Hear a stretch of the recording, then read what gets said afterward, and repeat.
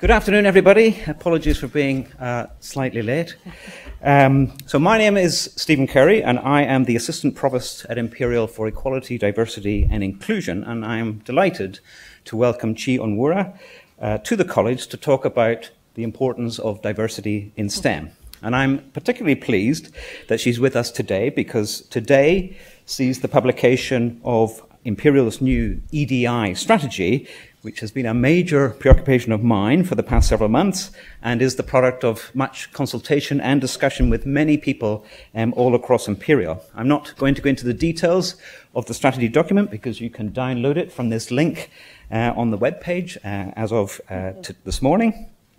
And I don't really want to take up any more of the speaker's time. But what this strategy represents for us is our determination as a university to be more courageous and more joined up in tackling the challenges of equality, diversity and inclusion. Our determination to embed consideration of EDI into everything that we do, and our determination to recognize that this is a responsibility that we all share, staff and students. Now, much of the work to deliver the strategy has actually already begun, and one of our first steps has been to commit to applying for a Race Equality Charter Award, and the first phase of that work, which will be surveys of staff and students, begins today. The staff survey is open now, and the student survey will open in a few weeks' time on the 12th of November.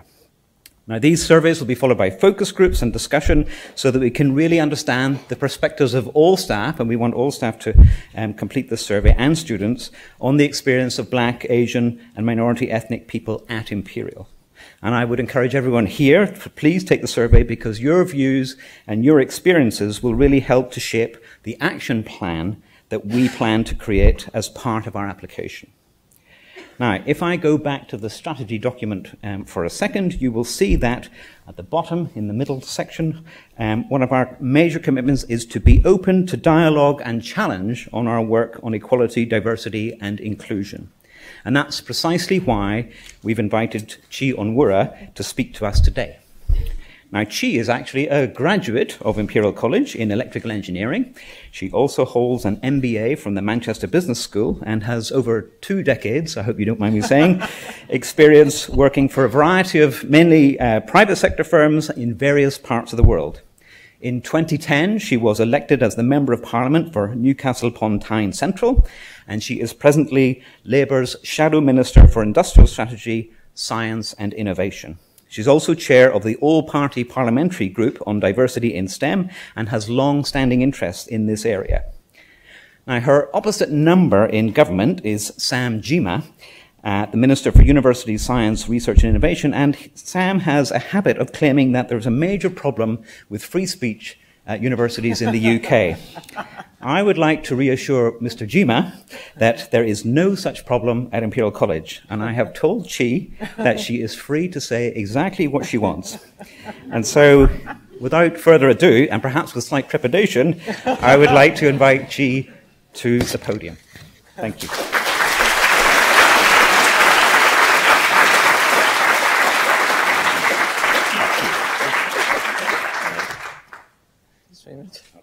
Thank you. Thanks so much for that. Thank you for that introduction. And thank you to Imperial for inviting me here to speak in Black History Month. And it always amazes me, you know, how many Black people we see in Black History Month. You know, it's like we're all waiting outside somewhere off stage to be invited in. And I am looking forward to the day when that joke is not funny. So I'm Chi Onwurah. I have the huge privilege of representing the people of Newcastle upon Tyne Central, the city that I grew up in, and the people I grew up with.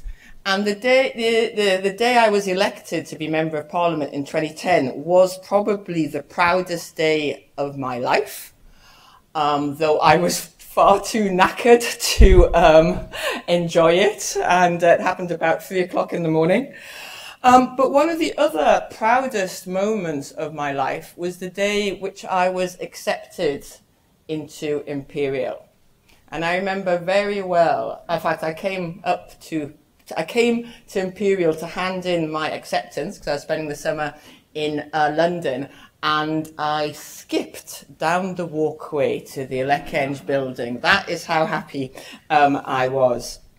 And that, it's because it's October, so it's probably 34, I think it's 34 years to the week, more or less, since I came to Imperial as an undergraduate student at the tender age of 19. And what that first day involved was sitting in a conference hall, not like this one, a conference room which was overwhelmingly white, male and privately educated, so lecture theatre, to learn the City and Guilds College song,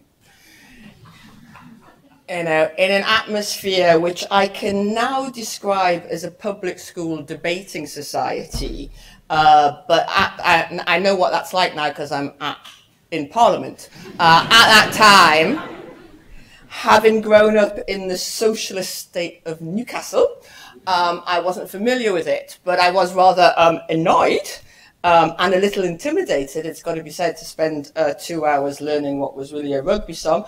But I was not daunted. And I wasn't daunted partially because I had been told I was part of the advance guard of what would soon be an army of female engineers. That just as in medicine and in law, professions which had been mainly male, engineering would become increasingly gender balanced. And back then, 12% of my fellow students were women.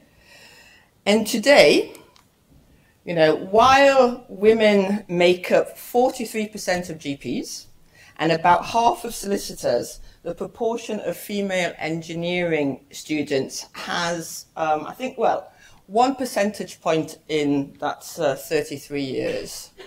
How does that feel for progress? The lowest, engineering in the UK has the lowest representation of women in Europe, at 10%. And figures are similarly poor, as you can see, when it comes to black and minority ethnic, LGBTQ and working class engineers. Less than 0.5% of respondents to Stonewall's Workplace Equality Index work for engineering firms, while only 6% of engineers are BAME, compared to 14% of the population. Working class pupils, meanwhile, are less likely to have specialist science teachers at school, which you all know is important, and will do up to 25% worse than their middle class peers, and are less likely to study engineering as a consequence. And this monochrome picture of depressingly slow progress is reflected across STEM, science, technology, engineering and maths, although the life sciences have performed much better than the physical sciences in gender diversity. And this has an impact on people's lives, everyone's lives, and their ability to take part in the workplace. This is my workplace now, and I often say that's one of the that is actually the smoking room in the Palace of Westminster, and I don't spend much time working in there. But that's a photograph of the BAME, Labour BAME members of Parliament, and I often say that Parliament is the most diverse environment I have ever worked in. And that surprises people because our representative body is not known for its representativeness.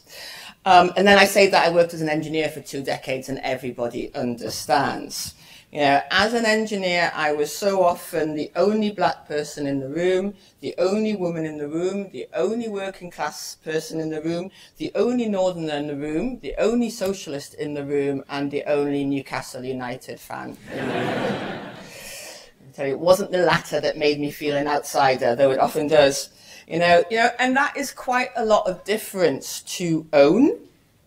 And to be honest, it took me a long time to learn to own it. You know, it's really important to understand and own your identity. As a child growing up in Newcastle, I certainly experienced a lot of racism, and this was in the 70s and 80s, but it never came from adults around me. And my mother made it absolutely clear to me that I was everyone and anyone's equal. And the teachers in the fantastic state school, Kenton School, that I went to, which is still in my constituency now, they were dedicated purely, it seemed, to trying to impart upon me the maximum amount of knowledge and skills, you know, that was possible. I have to always say thank you to the fantastic teachers that I had, and I think they need to be better paid now. And I also think that as a Irish Nigerian Geordie, I had a head start because it was clear to me from an early age that I was unlikely to spend my life with people exactly like me. And that it was, as a consequence, I think that it was better to learn from others than to seek to impose my view of the world on everyone else. And I think that those who grow up in more monocultural environments don't necessarily see that. So it's not just, so I didn't expect engineering to be diverse, if you like, after my experience. I knew, if you like, some of the statistics, but I think what people may find, what others, other people find it difficult sometimes to understand is just how tiring being the only one can be. I would go to conferences on broadband and spectrum, because I was a telecoms engineer. I would be speaking at a conference with 2,000 people in the room, and I would be the only black woman speaking. So everyone would remember me. I wouldn't remember anyone. And as a consequence, people would think I was rude because I couldn't remember everybody's name. But, I was memorable, which has some advantages to it. But ultimately, it's a very isolating and exclusive experience. And I also needed to learn to understand, that when I walked into a room, and I felt that I was just walking into a room, just me, there was actually a lot which entered that room with me. Or rather, there was already in the room, there was a lot that was already in the room, but were effectively barriers for me. So assumptions about black people, assumptions about Nigerians, assumption about women, Geordies. Really, it was like an episode of Sherlock. Have you seen Sherlock, where you see what's going on in Sherlock Holmes' mind? But what would be swirling around me were people's stereotypes rather than my actual experiences. Assumptions that people wouldn't make explicit. In fact, often did not make explicit. But was English my first language? Was I really a qualified engineer? Should be said that having Imperial on your CV generally tends to answer that one. And then later, was Newcastle, I was asked the question, was Newcastle ready for its first black MP?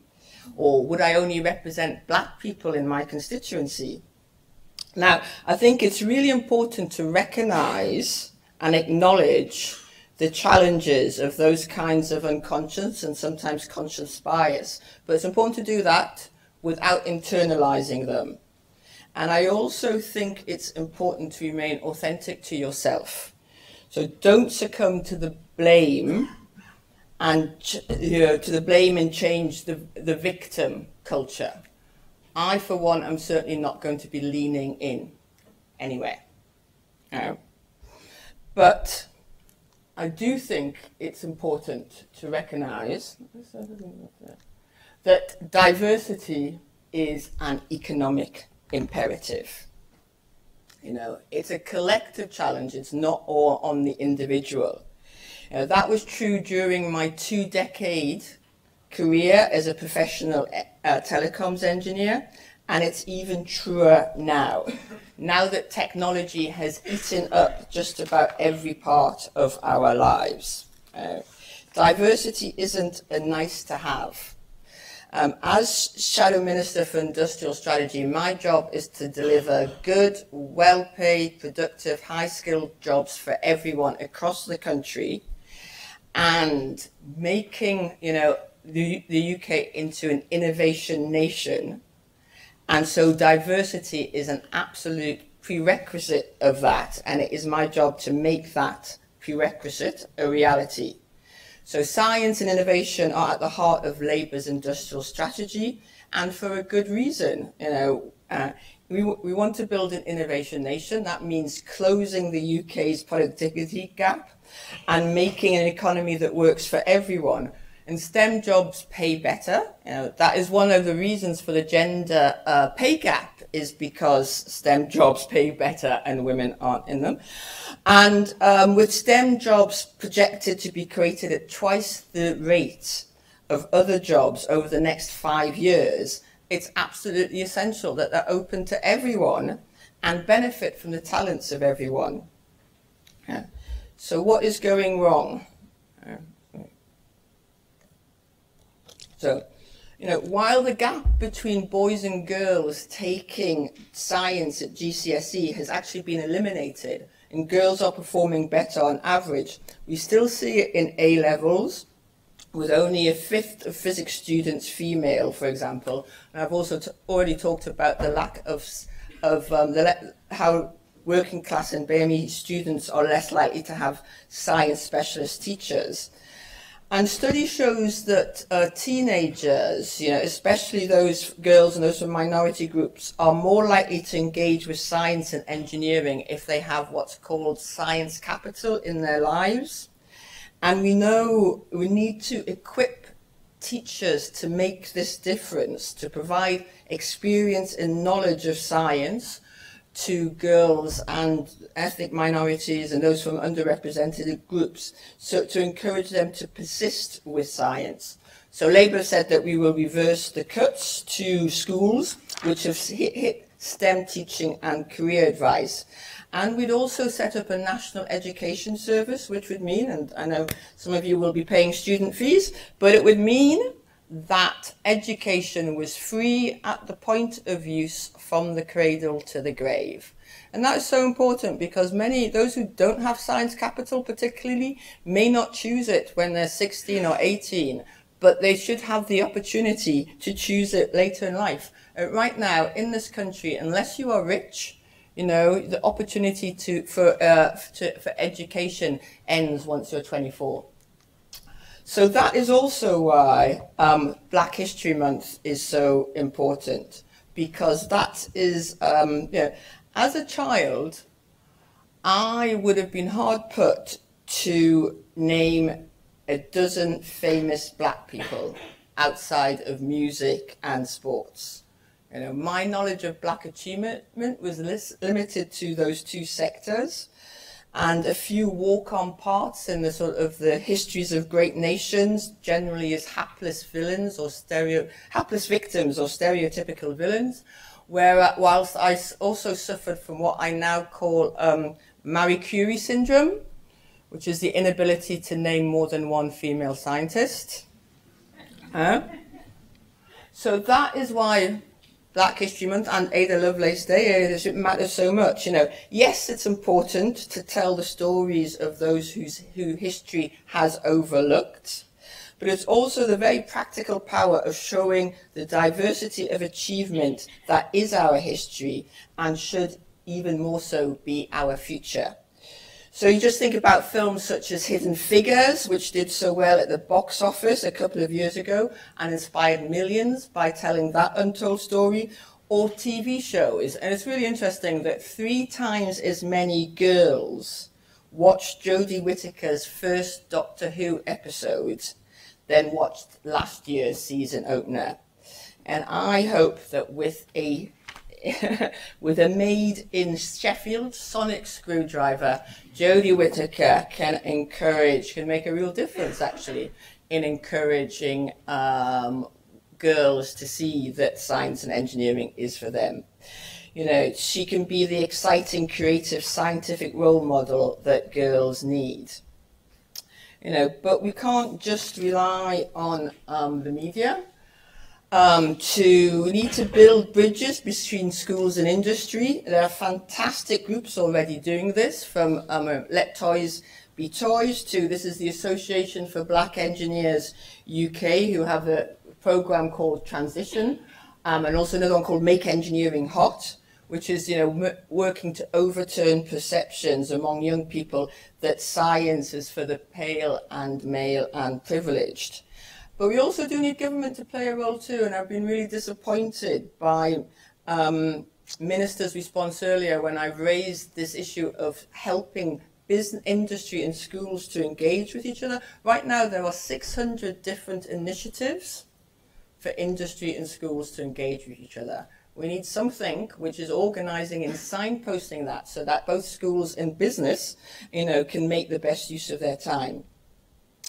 You know, and at that schools, then there's also higher education. And I like to say, and this generally strikes the fear of God into college deans, but I can tell within 90 seconds of walking into a university engineering department whether the staff take diversity seriously or simply as a tick box exercise. And I'd say, unfortunately, despite the success of initiatives like Athena Swan, too many in leadership positions still don't show real leadership. Only 85 professors out of 20,000 in 2015 were black, while only a fifth were women. And I won't accept the excuse that schools aren't producing enough good women or minority ethnic students, not when the university system is so clearly failing. Just as a question, who can tell me what that is? Does anyone tell me what that is? Great. Okay, yeah. That is the backbone network for Nigeria's first GSM network.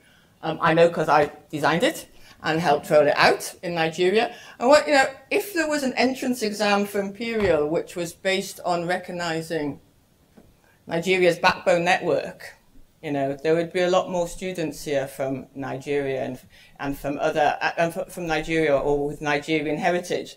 And what I'm saying is that the questions that people are asking are often loaded to the experiences of those who are asking the questions when universities and others are interviewing. And I think it's really important to make sure that they do not reflect cultural bias. I should say my understanding is that that is still running, still working, still over congested, but that was how it was designed to be.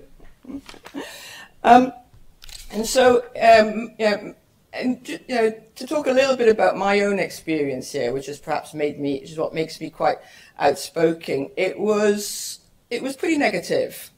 In the second year when I was here, I wrote an article for the Guardian where I talked about what it was like to be a black female engineering student in an almost exclusively male science faculty, citing a couple of racist jokes from the Rag Mag when I was here, from IC Rag Mag.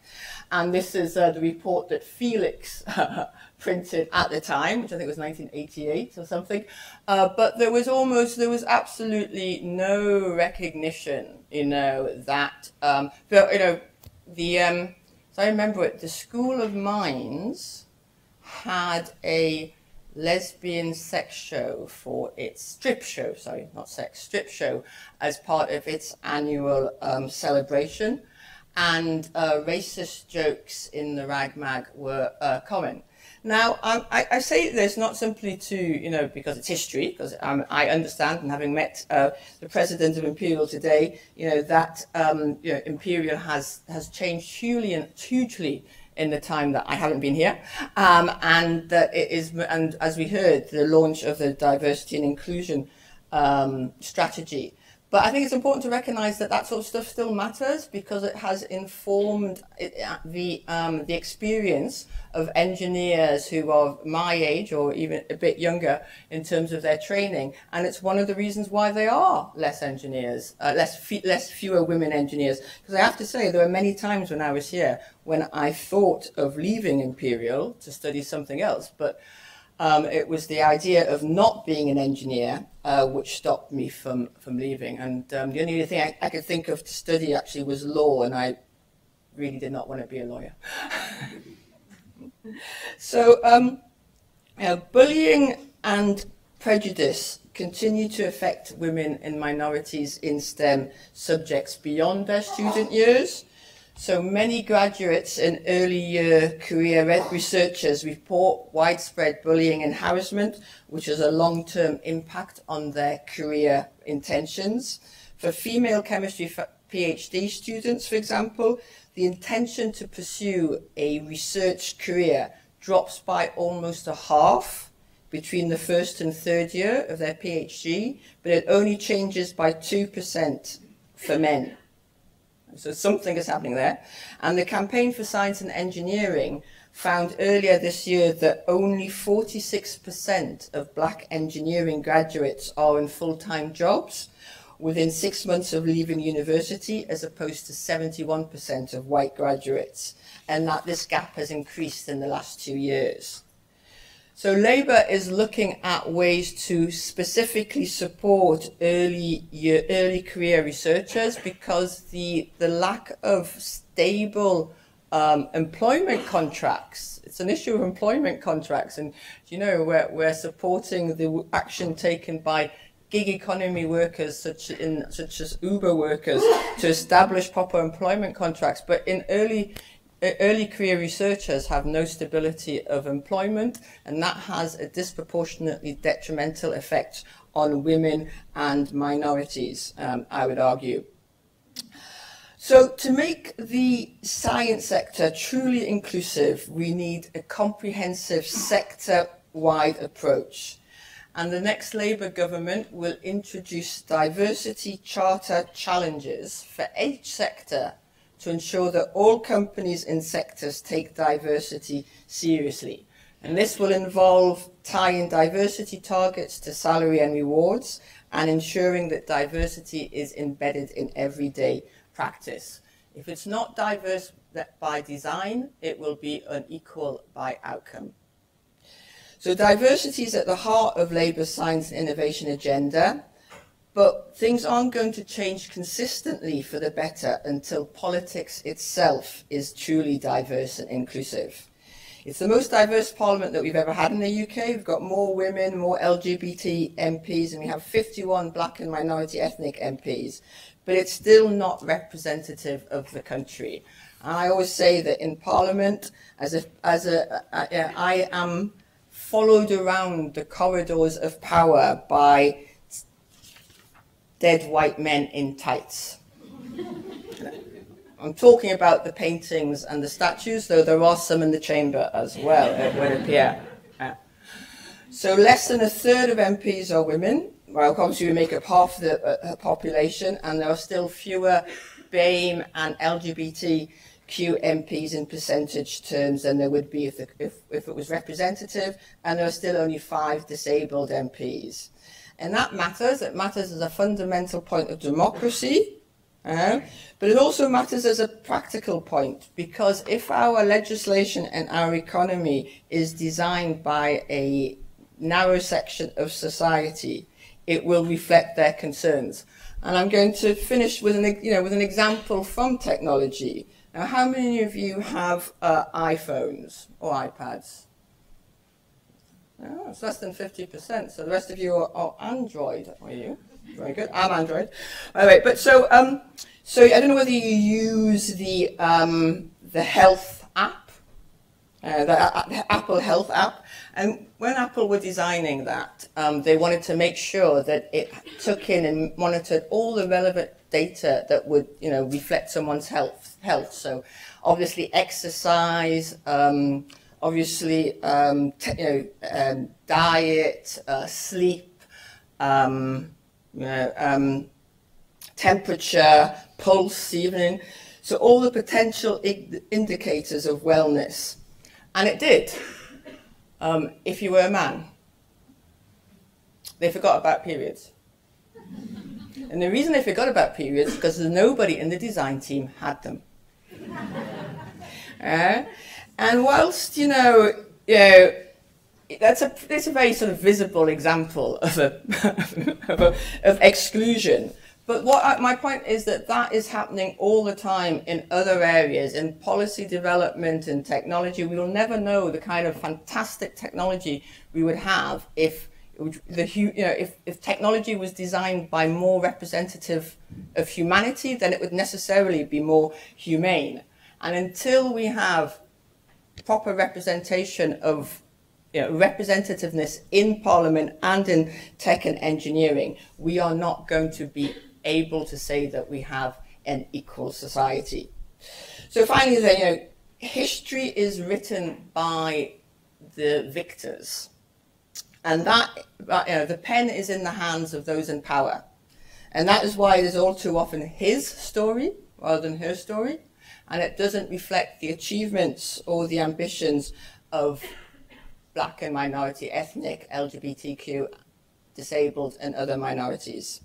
This October, Black History Month and following Ada Lovelace Day, we have an opportunity to hear the stories of those who have invented our world in all its glory and diversity.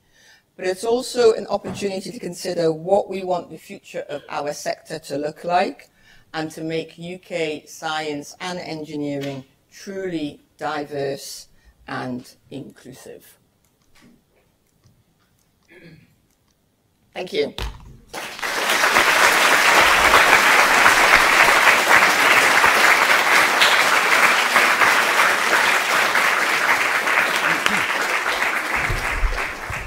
Thank you very much, Chi. And we still have some time before the hour is up. I believe this room is booked for a lecture at 3 o'clock, so I don't want to disadvantage the students. But we have a couple of roving mics, and so if people have questions, then please put your hand up. In the interest of time, could I ask people to ask questions that are pithy and to the point, and that are questions rather than more of a comment? We have a gentleman here and a lady in the middle.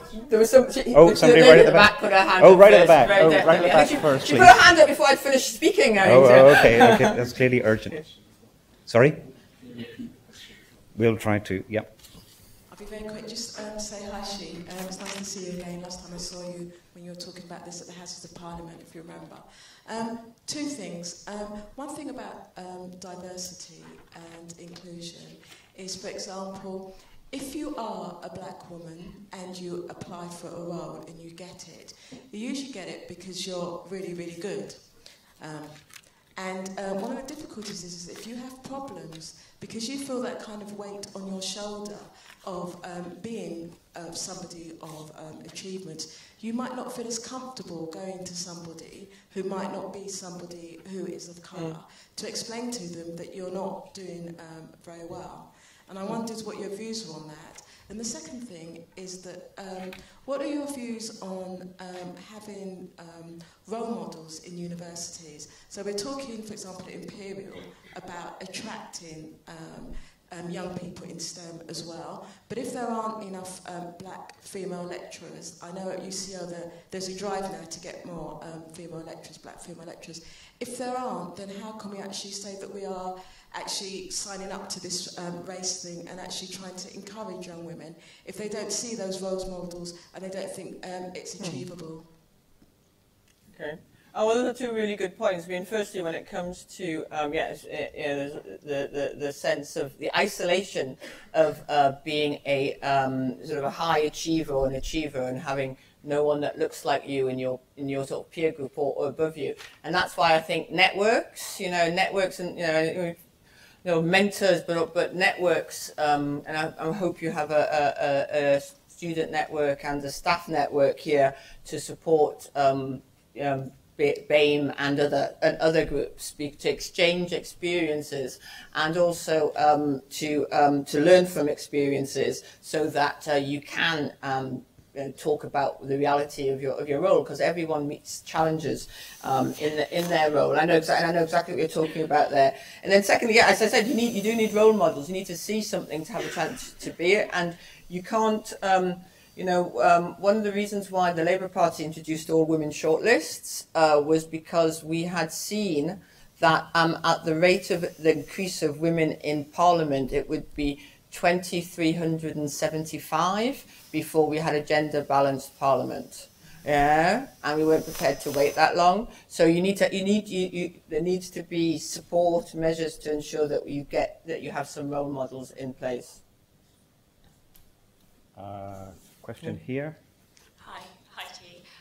So last time I saw you actually was at a network. So that's the King's College BME Early Career Researchers Conference, and that was great because it was a chance to be with people who are like you, exactly as you were talking about, seeing people and getting a chance to network. I wanted to ask you about the government's announcement today of the ethnicity pay gap proposal. Now, they've done it with a gender pay gap, and I just wanted to know your thoughts as to whether that would actually make a difference, have an impact. Do you think this is the sort of thing that needs to be done? And if so, what do we do with that information and data?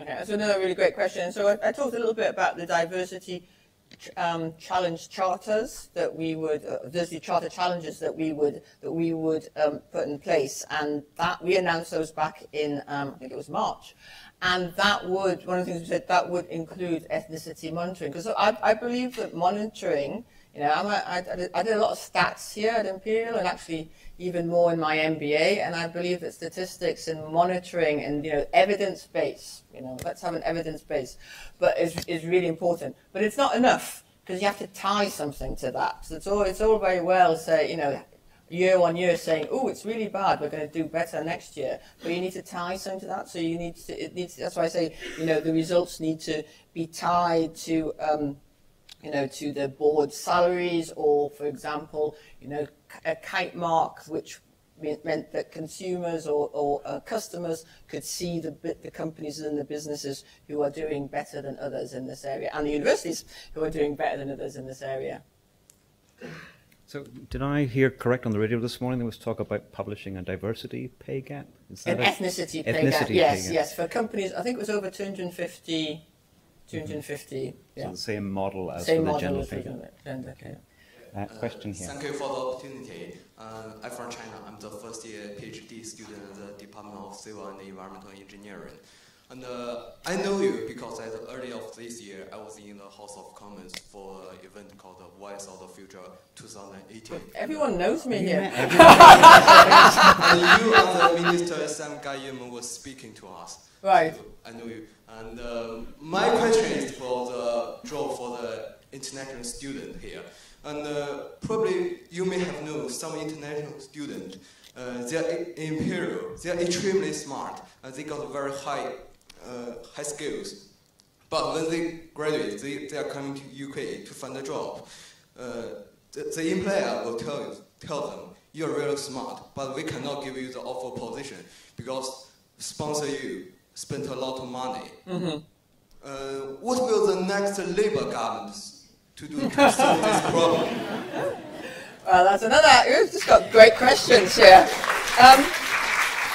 So I know. I mean, obviously, not this government or the last government before changed the some of the student visa requirements so that students couldn't work afterwards after graduating for as long, and we're looking at that. But more specifically, you know, we're saying that our migration policy will not be based on an arbitrary figure. It will be based on economic needs, and it will, as part of our innovation strategy, recognizes that innovation happens, as I believe passionately, innovation happens when people from different backgrounds, different disciplines, you know, includes different countries, different experiences, come together to create something new. So we will be, you know, we will not be excluding people from our economy and from creating great innovation because they're from, you know, China or from wherever. You know, part of what's driving, I mean, speaking as a constituency MP, I get applications for to hurry up visas all the time, and currently the Home Office particularly is using delay as a form of numbers management, you know, and we will change that. We have a question here at the back. So it's really great to see that lots of initiatives are taking place to address the problems in diversity, but inevitably a lot of these end up falling on the shoulders of people from minority groups. What are your views on how you can address that and how you can draw people from non-minority groups to actually help with these initiatives and reduce that burden? Yeah, no, that's another great question, because that's what I particularly meant by saying that diversity, it shouldn't fall on the shoulders of the individual. I am not going to, as what's her name, lean in. You know, it is a collective responsibility, and so specifically to, you know, and you talk about specifically these diversity charter challenges will have sectors, will be led by sector leads, signing up to specific things that all companies will have to do, and particularly identifying on boards. There's an example in the finance industry, the gender charter, identifying on boards somebody who's responsible for making it happen. You know, because you're absolutely right, and this is in. You know, this is not the responsibility of those who are already facing barriers. This is the responsibility of those who have the power. Question from the grey-haired student in the front. Hi, Chief. Just to follow up on the excellent question from the gentleman to my left, will Labour bring back the 2-year post-study visa, which I know many people have benefited from, including ourselves at Research Fortnight? Yeah, we haven't completed our writing of the manifesto, though obviously we know there could be an election at any time. But it is something, and the sooner the better, you know. But it is something that we're looking closely at, and I, you know, speaking for myself as innovation shadow rather than Home Office shadow, it is something that I would support. Thank you. And we have a question here, two-thirds of the way back. I didn't know you until today. Great, it's nice to meet someone. So I'm a PhD student in physics, and my desire to continue in academia has plummeted. Sorry. It's not that funny.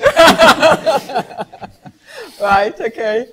So I'm definitely going to leave academia, and in a way I feel like I'm betraying all of the women who were coming after, and in a way I feel like I should be a mentor to them.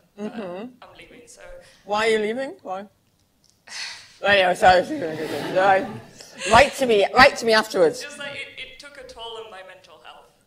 Right. And I was wondering if you have any advice with anything related to maybe how not to feel guilty about it, and if there's anything I can do. I don't know. So I mean, the responsibility, and this is, you know, the thing I always say to the Royal, for example, the Royal Society, and not just the Royal Society, let's be clear, it's also the IET and others who have, like, Royal Society, I think 93% of its fellows are male, you know. It's not up to women like yourself to redress that. You know, the Royal Society did not admit women for the first, I think, 200 years of its existence. So it is not up to you to address it. So it's not your responsibility. So you should not feel guilty. You know, it is something that is not your responsibility. The system has evolved in such a way that women have been and are excluded, and barriers are there. And of course, they make themselves felt. But I do think, you know, I would encourage you to share your experience and what could be done to improve the experiences of others, regardless of whether you are here or, you know, whether you're in academia or not. And I do know, for example, because I talk regularly to the Institute of Physics, and they are looking, you know, and they're looking at this. They're desperately looking at this, you may say, because their figures are so bad. So it would be, I think you should share your experience, and no, don't feel guilty. We have a little bit of time left. Hang on, can you just wait for the microphone, and we'll bring it right to you. So we've been forgetting to repeat the question. Yes, sorry. I was a PhD student, female from ethnic minority, and I had similar problem. As a PhD student, we all know that we go through up and down. So I had really down period. I ended up in the hospital, but I did finish my PhD. But this is the story of most of the PhD students, that there is one point when you feel that you just want to get out of it and do whatever, into a jungle or whatever. So this is part of PhD. Well, maybe. Okay. Well, we may have an issue of. Well, I think many of us who have PhDs would agree wholeheartedly with that, but hopefully most have a happy outcome.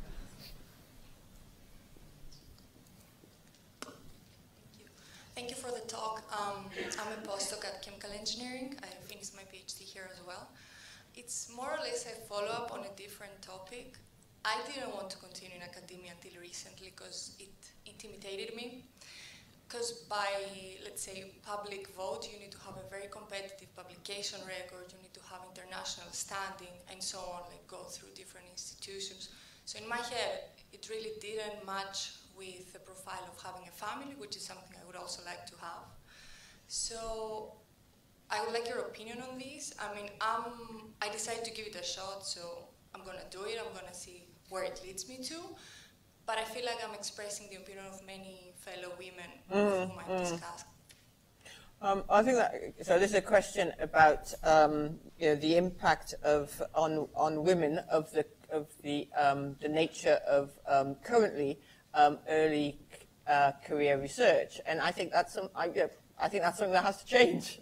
I think having a series of short-term contracts is not conducive for any kind of family life, really, and for men or for women. And it's also not conducive. I mean, I've seen the studies that say that this is an important factor in mental health issues in early careers, early research careers. So I think it's something that the academia, the sector, has to address.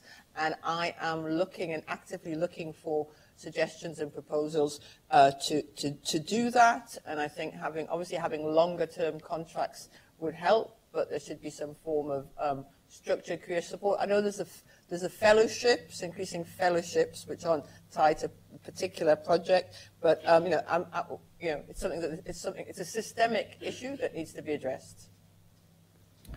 Thank you very much. We're going to have to wrap things up. I know there are hands left, but I'm very sorry we're out of time. And I just want to invite our Vice Provost for Education, Professor Simone Buitendijk, to give a brief vote of thanks, hopefully without tripping on the stairs. If you speak here. So thank you so much, G, for this amazing speech. And I want to highlight two things that really struck me. One is that you spoke so well to the individuals who feel undervalued and underprivileged, and it was clear from some of the responses in the audience that you really struck a chord there. I want to speak to all of you who asked a question afterwards and spoke about some personal issues and see what we can do. But I think what you also did really well is merge in and out of looking at the problem also from the system level. And for me, as a person in leadership in the university, working very closely with Stephen, who's also trying to approach equality, diversity and inclusion at the system level, I think that's something we should never forget, that this is not an issue for individuals to solve.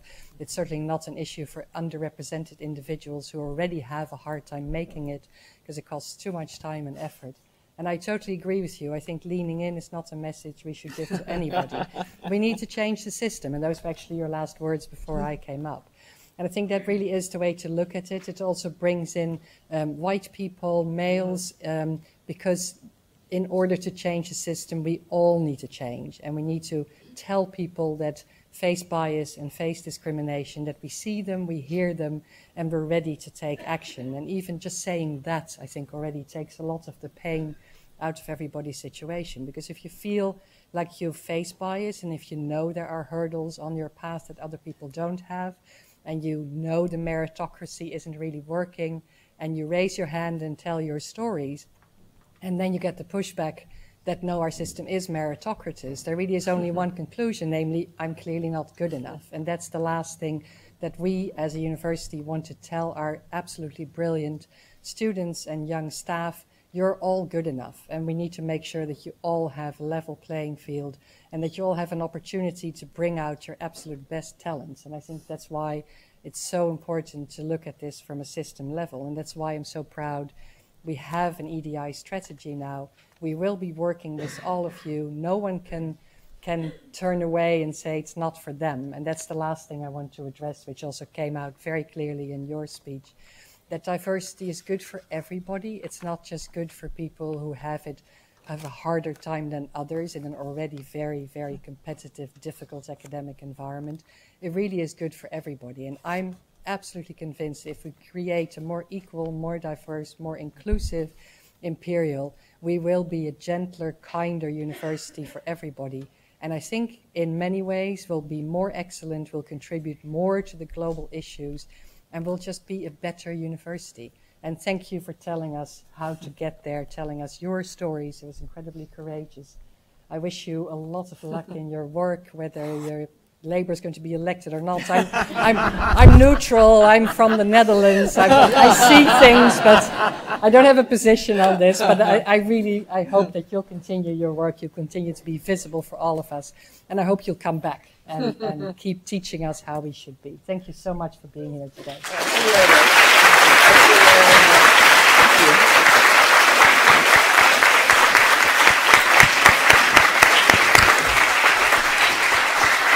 Thank you very much. She has to run to catch a train to the greatest city in England.